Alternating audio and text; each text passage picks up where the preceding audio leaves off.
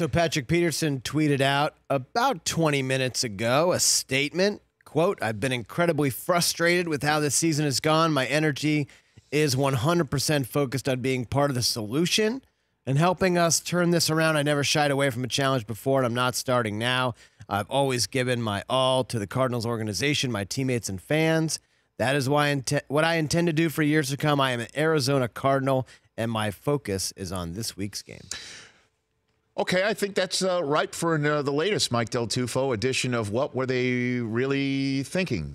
There we go, Mike Del Tufo. What were they really thinking? Okay, what he's really thinking is the following.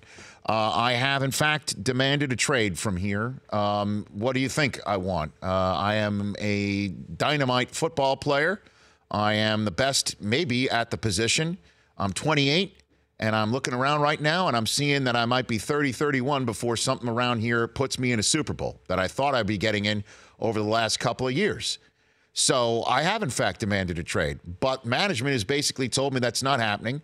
I probably heard from my owner telling me, what gives? We love you here, Patrick. And we need you to go out there right now and tell everybody that you're staying here because we're not trading you. We're not trading you. And so I'm going to put out this statement saying that I am 100% in because I am.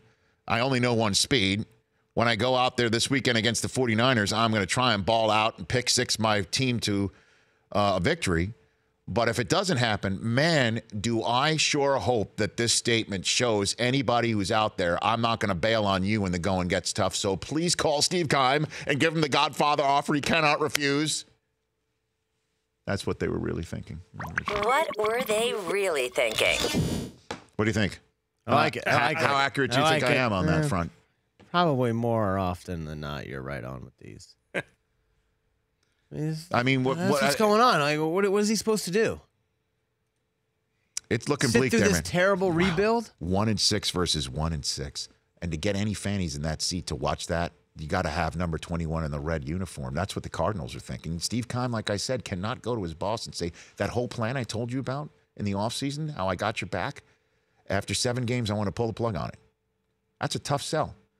But if somebody calls up Steve Keim and says, I will give you the offer you cannot refuse, here's the Godfather offer for Patrick Peterson. Something maybe just a little bit shy of Khalil Mack. Not 2 number ones, but a 1 and something else and a player?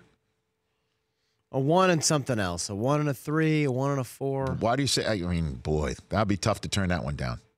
At 1-6? The Rich Eisen Show, weekdays at noon Eastern on Audience.